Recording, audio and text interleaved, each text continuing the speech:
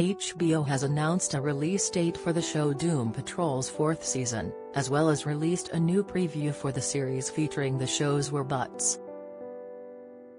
HBO said that 2 episodes of the series will debut December 8, with new episodes slated to premiere weekly through January 5.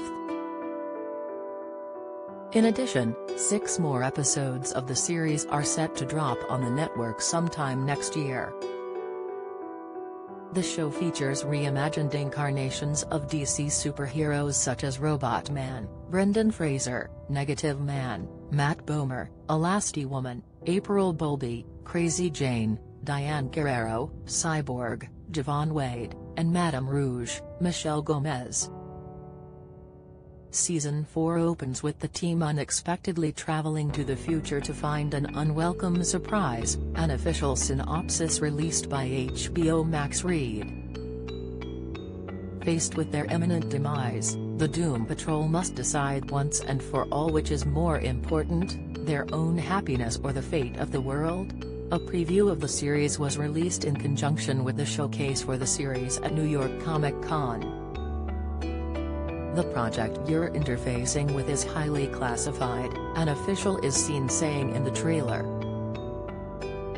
Over a year ago, we conceived of a creature that could be bred as a weaponized force of nature. A worker in a protective suit is then seen slain with blood dripping down their hands, before the showcase reveals the whereabouts, performing the tune Shipoopi from the 1957 musical The Music Man. A montage of the Doom Patrol is then seen walking together and in battle with the tagline, "Hold on to your butts." Doom Patrol cast members Fraser, Bowlby, Gomez and Wade were on hand for the Sunday panel at the event in the Big Apple, CBR.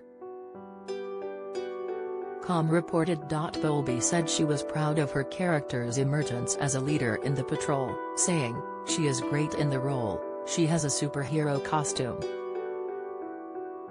I think she loves it, and she progresses into a true leader by the end of season 4, he'll say."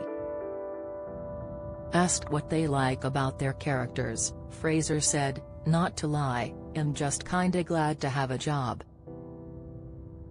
It's a pretty good job too. It's a good gig, I love the dialogue." The copious use of F-bombs,